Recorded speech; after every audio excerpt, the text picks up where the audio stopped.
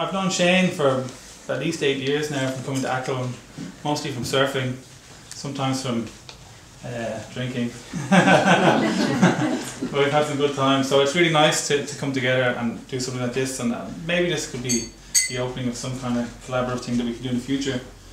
I think in the process of this exhibition that we have here, it was very interesting for me this morning as well to talk to Shane for some of his older work that's just around the back there where the drinks are, and it kind of shows you a little bit how he came to this point.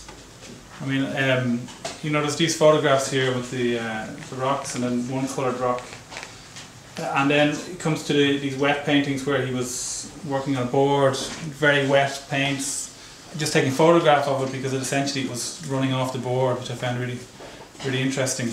So he started getting a little bit more left of centre over the last while. He didn't just suddenly come out with this new idea that he's working on now.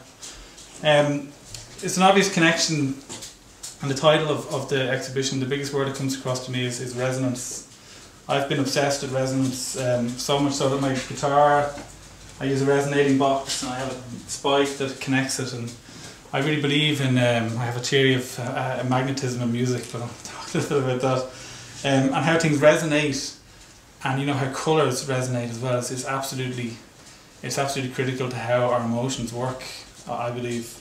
The classic quote is the new era of minimalist composers, sort of from the 1980s onwards, but the classic line was that sometimes one note is almost enough. And that idea that in a piece of music, if you play one note on a piano, it doesn't have any context until you play the next one. And what note you play next is what gives that first note meaning.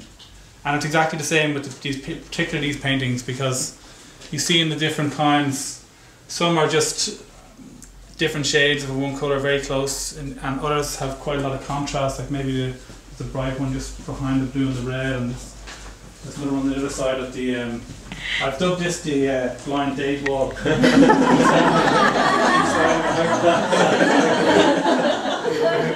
Fun with that earlier. But you know, none of the colours, I mean, the first time he puts something on it means nothing, and then it's what he chooses to do after that that has the context and gives it context, and how those colours vibrate. You know this thing of vibrant colours, I mean, they're vibrating. They vibrate against each other depending on the contrast and how close or far away they are. Just like in music, just to have like an out of tune guitar is vibrating all wrong, you know.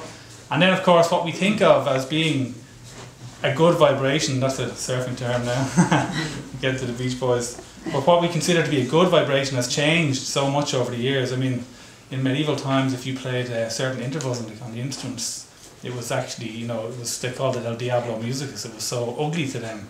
And now on a modern piece of music, everybody would use that distance of two notes all the time. And just like in painting, things are getting more and more aggressive. I mean, this work is not aggressive in any way for me, but what we consider to be beautiful is constantly being changed and challenged. And I think at the moment we're in the same with the paintings, we're in a period where actually there is a lot of beauty in art, and there isn't that quest for shock and ugliness, which I really enjoy. I prefer this more measured approach, I suppose.